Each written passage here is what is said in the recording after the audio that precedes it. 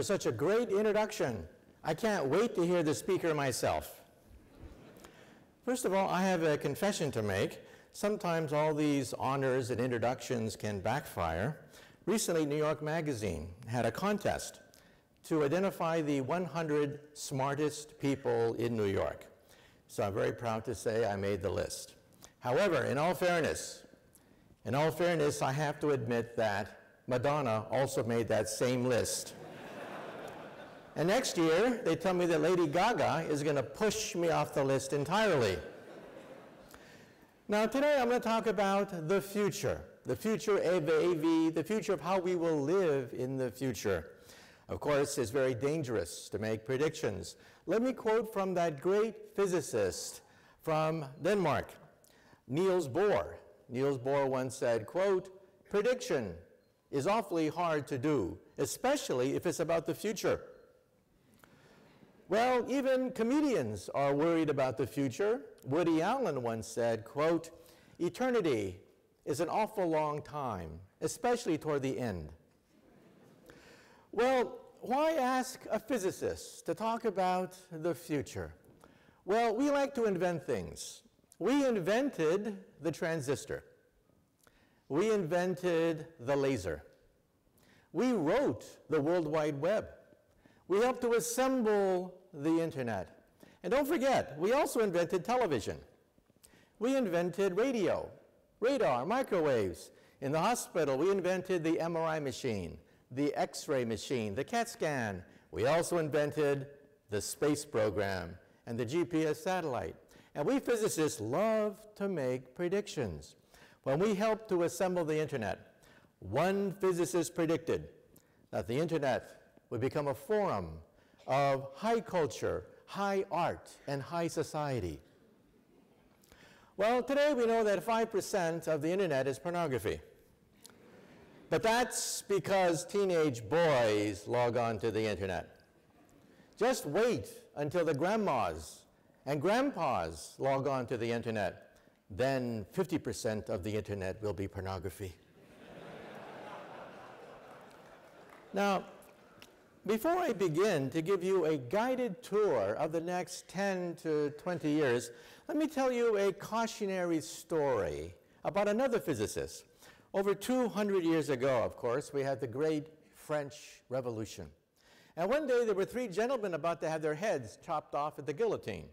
There was a priest, a lawyer, and a theoretical physicist, just like me, about to have our heads chopped off. Well, they put the priest's head on the chopping block, and they asked him, "Do you have any last words?" And he said, "Yes, yes." He said, God from above shall set me free." Well, all eyes were on the blade. They raised the blade. The blade came down, swish, and it stopped right before it hit the neck of the priest. The crowd gasped. They'd never seen this before. And the crowd cheered, "Let the priest go, because today God has spoken." And now let's see about the lawyer. Yes, the lawyer. They put the lawyer's head on the chopping block, and they asked him, "Do you have any last words?" And he said, "Yes, maybe the spirit of justice and mercy. Yes, justice shall set me free." All eyes were on the blade. They raised the blade. The blade came down, swish, and it stopped right before it hit the neck of the lawyer. Well, this time, the crowd went crazy, dancing in the streets of Paris. People were saying, "Today, God has spoken. Justice has spoken." And now let's see about that physicist. Well, they put the physicist's head on the chopping block, and they asked him, "Do you have any last words?" And he said, Yeah, I got some last words. And he said, "I don't know too much about God, and I know even less about the law. But I do know one thing. If you look up, you'll see that the rope is stuck on the pulley." And then he said, "If you remove the rope, the blade should come down real good." Big mistake. Big mistake.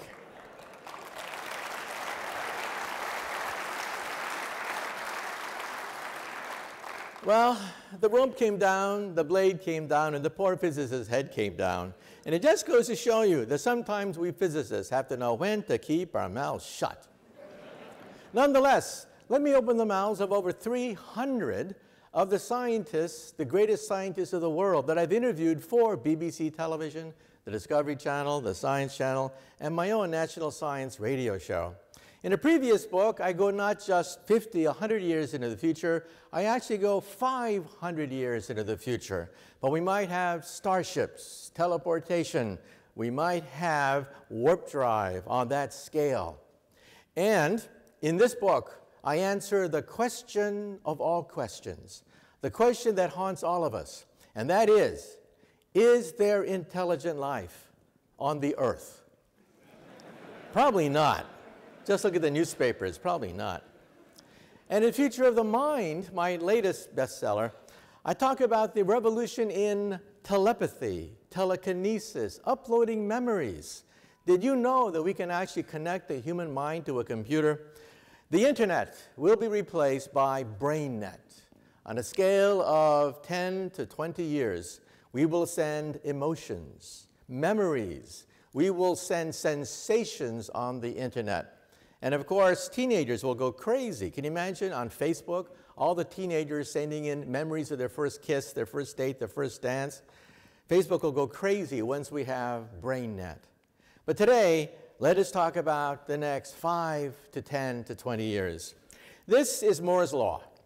It's perhaps the most important law of the last 50 years. And it simply says the computer power doubles every 18 months. On a log chart, it's a straight line.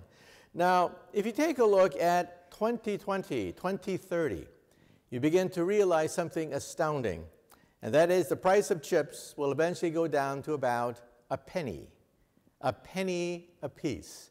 This means that intelligence will be scattered in the environment like electricity today. Where is electricity? Electricity is everywhere and nowhere. It's under your feet, in the walls, in the ceiling. We don't even think about electricity. This means that the future of computation is to disappear, to be everywhere and nowhere, including the internet. The internet will also be everywhere and nowhere, and already we can put the internet in your glasses. These glasses are actually more powerful than the Google glasses. These glasses actually recognize people's faces. So in the future, when you meet somebody, you'll see a biography next to their image, and if they speak to you in Chinese, it'll translate Chinese into English, giving you subtitles as they speak. How many times have you been at a conference like this, and you bump into somebody, and you say, I know this person. It's Jim, John, Jake, I know this person. In the future, your glasses will say, it's Jim, stupid. You see him every year at the ISE conference here. And maybe tonight there's a cocktail party, and there's some very important clients and customers at that cocktail party, but you don't know who they are. In the future, you will know exactly who to suck up to at any cocktail party. There are 3 ways to do it. You can shoot the image right to the retina of your eye. You can use the glass as a screen, or you can have an eyepiece, like in Google glasses. Many ways to have information everywhere and nowhere. Already in the doctor's office, surgeons have the internet right there with the x-rays, with the CAT scans, with the biography of the patient right there in their contact lens. So this is the future of your home office, the future of your home entertainment center. Information everywhere and nowhere. But there's a problem. Let's say you don't like glasses. Let's say you don't wear glasses. Then what are you going to do? Then in the future, you will blink and you will be online. And who are the first people to buy internet contact lenses? College students taking final examinations. They will blink and see all the answers to my exams right there in their contact lens. Who are the next people to buy internet contact lenses? Politicians. So they will never ever say anything goofy ever again. Actors, actresses will have instantaneous information. Tourists. If you're, for example, walking through the streets of Rome looking for remnants of the Roman Empire, there's not much left of the Roman Empire anymore. But as you walk through the Forum, you'll see the Roman Empire resurrected right there in your contact lens. And afterwards, you'll go to the bazaar and haggle with the merchants and see subtitles in any language you want. These simultaneous translations are so good now, they are comparable to UN translators' interpretations. That's how good they are at the present time. So we will have information everywhere and nowhere. And when you buy something, you'll simply blink. That's how you will buy things in the future. Now, you've seen this before. There's a Hollywood movie which talks about augmented reality. Now, of course, virtual reality is for kids, for thrill seekers. You put on goggles and see a cartoon. That's called virtual reality. This is for adults. Augmented reality is for businessmen, is for soldiers, is for astronauts, is for tourists who want instantaneous information for free, just by looking at it. Now, where have you seen this before? There's a Hollywood movie which first introduced augmented reality to the people of the world. This is the former governor of California. This is Arnold Schwarzenegger in The Terminator, and when he sees a victim, there is a biography, a complete biography of the person you are talking to. So in other words, if you're talking to a client, you're talking to a potential customer, you're talking to an associate, you'll have instantaneous information anywhere, anytime. Now, of course, you may say to yourself, well, isn't this science fiction? I mean, blinking and having the information of the world's knowledge right there instantly by blinking? Well, it already exists. This is the United States military. This is called Land Warrior. It is this big. It's about half an inch tall. You put it on your helmet. I flew down to Fort Benning, Georgia, compliments of BBC television, and we filmed. We filmed this. I put on this goggle, you put it on your glasses or your helmet, you flick it over your eyepiece, and boom, you're online. You see the internet of the battlefield.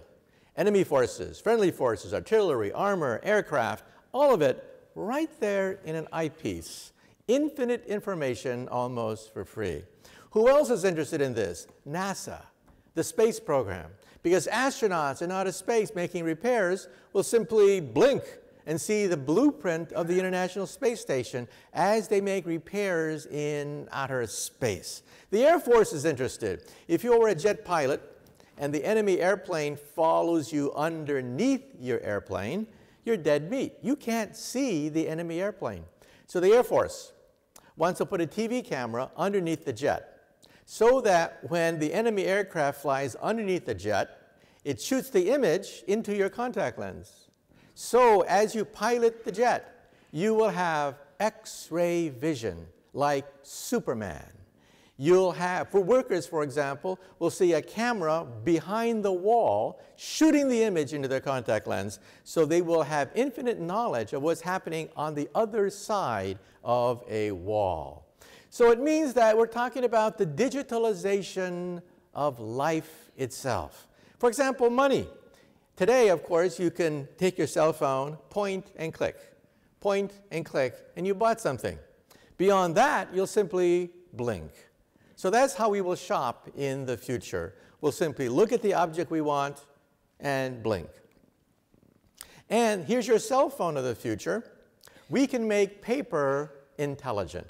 Every pixel is a transistor made out of plastic. We can scroll out a bigger screen or a smaller screen as you want right from your cell phone.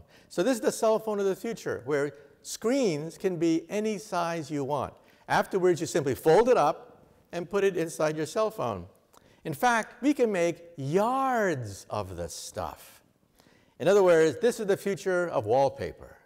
Your walls will become intelligent because chips only cost a penny a piece. And when they cost a penny a piece, we will also add artificial intelligence. Let's say it's 4 o'clock in the morning. All of a sudden you feel a pain in your chest. Is it a heart attack or is it the pizza you had last night? What are you going to do? Call the police? Call an ambulance? No. You go to the wall and say, mirror, mirror on the wall. I want to see RoboDoc right now. boom, RoboDoc appears in your wallpaper. RoboDoc is artificially intelligent, looks human, but is actually an animated figure, accesses the entire database of the internet, gives you sound medical advice almost for free. This is going to revolutionize medical care. IBM, other organizations are now working to put artificial intelligence everywhere. You simply talk to it, and it gives you expert advice. These are called expert systems. Let's say you're in a car accident. You're in a car accident, and you have to talk to a lawyer real fast. What do? You talk to RoboLawyer. RoboLawyer is right there, accesses all the legal literature, gives you sound legal advice, speaks in any language you want, and gives you great medical and great legal advice. And now we have the bad news. The good news is you'll have infinite information simply by blinking, by looking at your wristwatch, by talking to the wall. The bad news is, in the future, we will have lawyers. Sorry about that. This only goes so far. You can't have RoboLawyer argue before a judge, before a jury, taking depositions, making value judgments about human values, which change every few years. No, paralegals, the people who do clerical work, the people who look up precedences, the people who make compilations of previous verdicts, those people will be phased out. Sorry about that. I'll tell you more about the job market and the enormous opportunities that are going to open up because of this revolution.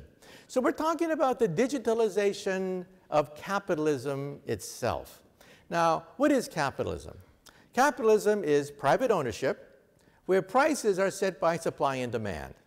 That's it, period. That's called capitalism. But you see, capitalism is imperfect. You don't know really how much things cost. In the future, we will have perfect capitalism. You will have infinite knowledge of who's cheating you, what the profit margin is, who has the best product simply by blinking. So media was the first industry to be digitalized. We all remember what happened to the music industry. The music industry said, ha, digitalization, people will always buy music the old-fashioned way. Wrong. Guess who controls the music industry today? Take a guess. Who controls music today? It's Apple computers through iTunes. What's the lesson here? The lesson here is that you're free to ignore everything I've been saying today. You are also free to go bankrupt. Because unless you digitalize, your competitor will digitalize and drive you out of business. Today, it's media being digitalized. First was music. Now it's newspapers, it's television, it's radio, it's magazines being digitalized. But now let's talk about the future. In the future, it'll be transportation, medicine, education, home entertainment, commercialization of AV. All of this will be digitalized in the coming decade. For example, this is your living room in the future. This is how you will relax after a hard day's work. When chips cost a penny, you'll be surrounded 360 degrees by intelligent screens.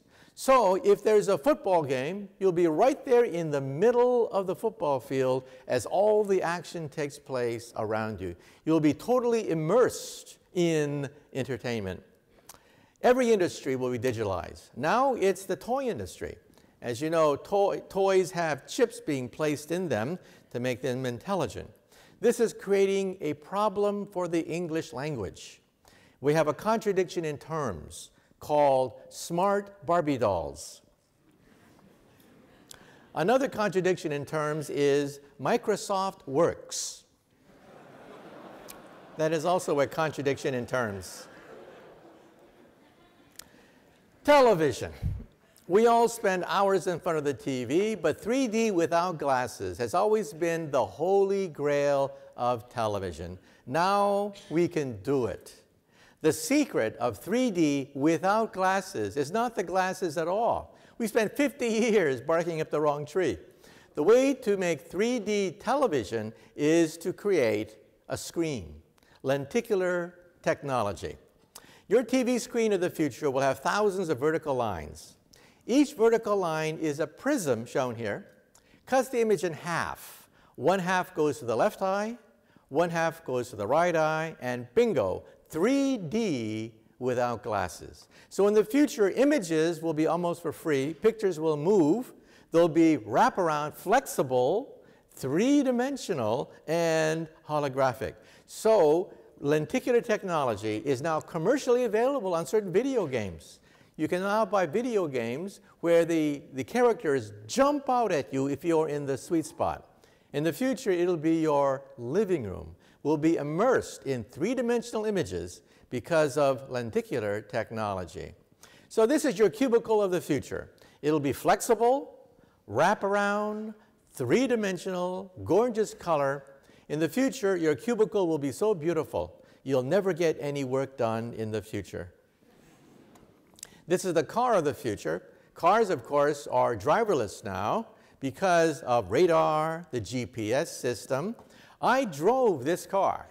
BBC television flew me down to North Carolina, and they put me in this car. So there I was driving this car. And the cameraman from BBC in the back tells me, he says, "Let go of the steering wheel." And I say to him, "You nuts? You crazy? I'm not going to let go of the steering wheel. You're crazy." And then he says to me, "Trust me. Let go of the steering wheel." So I closed my eyes, I let go of the steering wheel, and the car drove itself. Now let's do a science experiment. After today's lecture, get in your car and drive like this, because that's how they drive in Silicon Valley. One of my associates is a CEO of a small company in Silicon Valley. This is how he drives to work. He reads the newspaper. He talks to the car, tells the car where to go, and it is legal in Silicon Valley for the car to just take off while he's reading the newspaper. And again, when you look outside, you'll know what you're looking at. You'll know who you're talking to. You'll have access to infinite amount of information simply by blinking. The seamless transfer of information, a library full of information right there coming at you anytime, any place. So when intelligence is everywhere and nowhere, screens will be three-dimensional, they'll be holographic, you'll be able to interact. At a meeting, for example, if certain people cannot show up at a meeting, no problem. Their holographic image will emerge, and you'll have a meeting from people from around the world. This is also going to affect how we do shopping. Let's say you're looking for the perfect wedding dress, and you finally found it, the perfect wedding dress, right color, right size, but it's the wrong size, the wrong shape. What happens today? No sale. In the future, your 3D measurements are in the cloud, and every gown, everything will fit, because this is called mass customization. Things will be customized for your specifications. Now, Henry Ford, of course, was famous for giving us mass production. Henry Ford was famous for saying, quote, "The American people can have any color car they want as long as it's black." Of course, digital manufacturing is now coming into play. This is how we will celebrate Christmas. At Christmas time, instead of battling the hordes for that hot toy, you'll simply download the blueprint of the toy and print it out in your living room. Look at what you can do these days. Now, liquid metals can also be digitally sent over the internet. This will, I don't think this will replace mass production. However, it'll supplement the manufacturing process when you can manufacture machine parts instantly as they break down. And this is the future of the classroom. Today, if you're sick or you play sick, you don't go to school. You have your mother write a note, "Little Johnny is sick today and cannot go to school." Those days are gone. In the future, you'll have a robot sitting in your chair. That surrogate has your TV image in it. So you will see the teacher will see you in your bed at home. Isn't the future wonderful? You'll never, ever be able to miss a single day of class in the future. This is called perfect capitalism. Because today, if you go to a store, you don't know who's cheating you. You don't. You don't know who has the best product. You don't know what the profit margin is. You don't know if they're gouging you or not. In the future, you're in a contact lens or wristwatch, you'll scan all the items, and you will know exactly who's cheating you, who has the best product, who has the cheapest product. So supply and demand become perfect. And if you're the producer, this means that you will have data mining, big data, targeted marketing. You will know the demographics of who's buying your product. Who's the winner in this? The winner is the consumer, because things will be cheaper, more competitive, more efficient. But for the producer, it means more competition, more competition. So how do you approach the future? You have to be a surfer.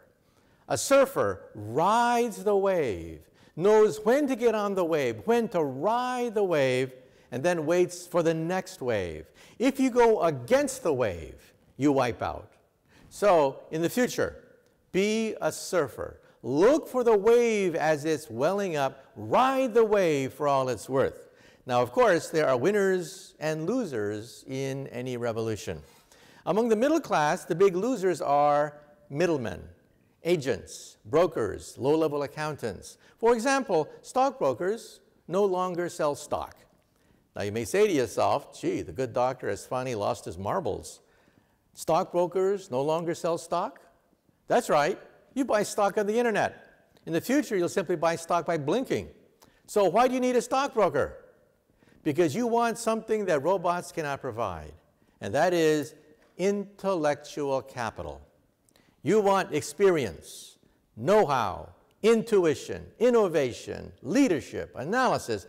That's why you go to a stockbroker, not to buy stocks at all, but to get intellectual capital, which robots cannot provide. Well, what about garbage men? Are they going to be put out of a job? No, because robots cannot recognize garbage.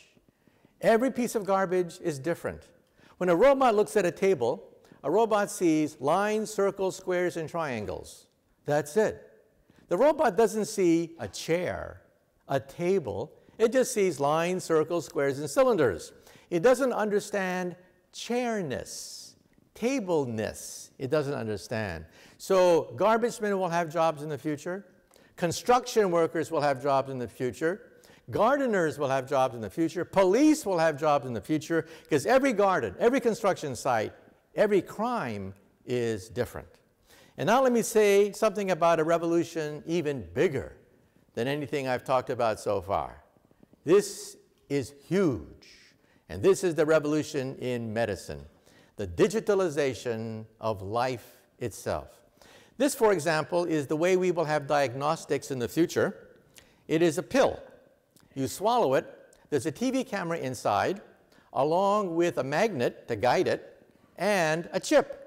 You swallow it, and it takes beautiful pictures of your intestines as it moves inside your bowels. Because we all know what middle-aged men fear the most. What do middle-aged men fear the most? The C word, colonoscopy. That's when they stick that tube up your rear. However, this gives new meaning for the expression Intel inside. Yes, Intel will be inside in the future. And this is the future of cancer research. Today, if you have cancer, the doctor says you got 6 months, 2 years left to live. In the future, you'll go to the toilet. The toilet has a chip in it. That chip scans your bodily fluids for fragments of cancer genes, cancer proteins, cancer enzymes, maybe 10 years before a tumor forms. Ladies and gentlemen, the word tumor will disappear from the English language. These are called liquid biopsies. They're now beginning to enter into the public domain even as we speak. Liquid biopsies, giving you warning that something is wrong with your body. In the future, if you're a woman and you feel something in your breast, it's too late. They don't tell you this. You have 10 billion cancer cells growing in your breast. You are on the operating table. No ifs, ands, or buts. You are on the operating table. In the future, you go to the toilet, and the toilet says, you have breast cancer. Do something. You have 10 years to do it.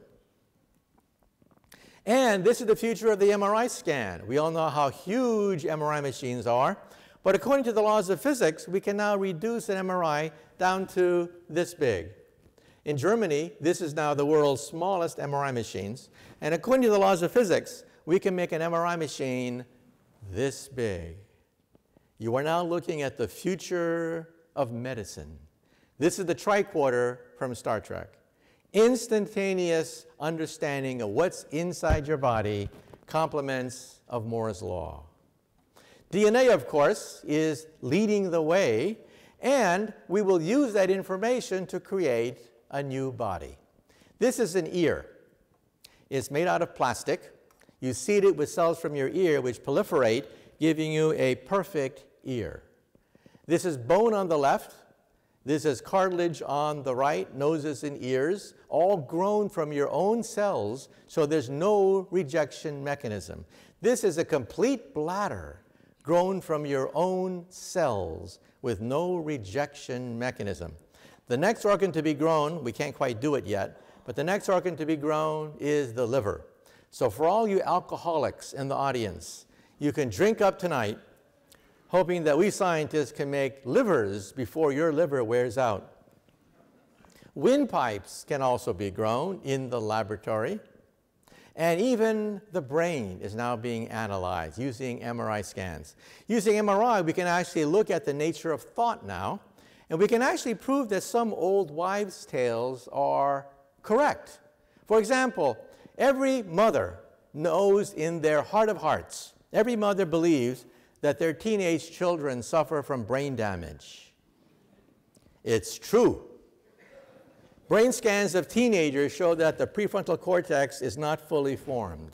They are, in some sense, mentally retarded. Also, it's an old wives' tale that when a man talks to a pretty girl, he starts to act stupid. It's true. Studies on college students show that when a man talks to a pretty girl, blood drains from the prefrontal cortex, and the man starts to act mentally retarded. Absolutely true. We can measure that effect now. And we want to connect the mind to a computer.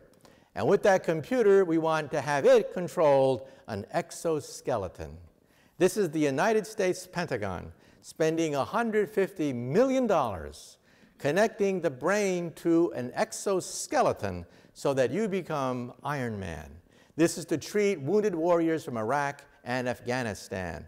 So external prosthetics, exoskeletons controlled by thought. And in Japan, you can also put a headband that picks up electrical activity of the brain. So when you go to a party, this headband has 2 ears on it. When you talk to someone who's interesting, the 2 ears light up. When you talk to someone who's boring, the 2 ears go, like that.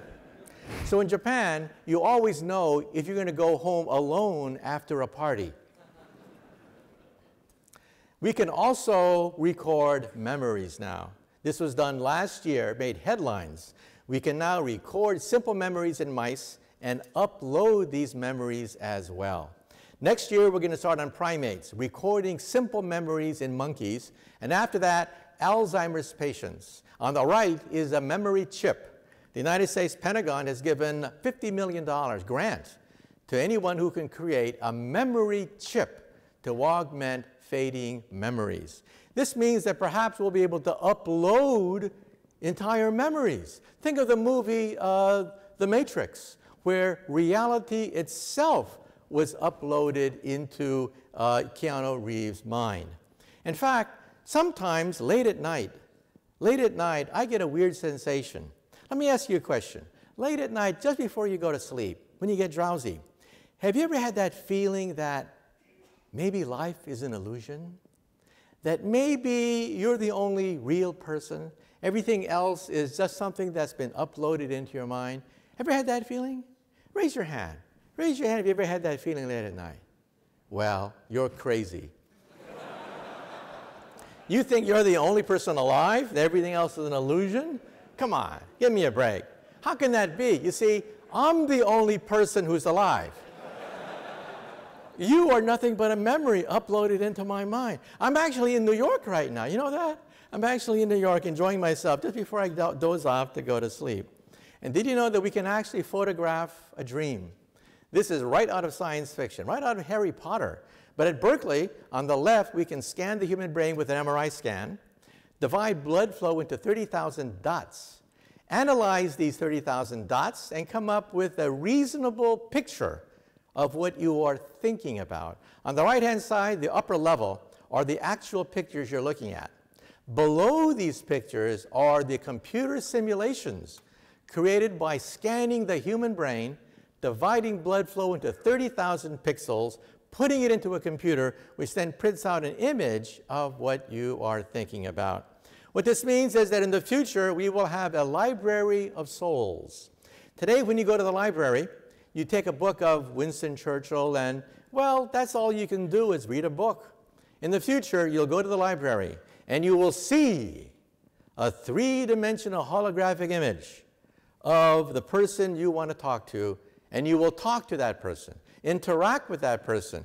That person has the same personality, the same memories as you. In other words, one day perhaps your great-great-great-great-grandkids will go to the library and talk to you because your memories are encoded on a chip. So this is something to think about for the future. And now I'd like to make some closing remarks. Late last night, I got this emergency call from BBC television, and they wanted an immediate Skype interview concerning the recent discovery of gravity waves, vindicating Einstein's theory made 100 years ago.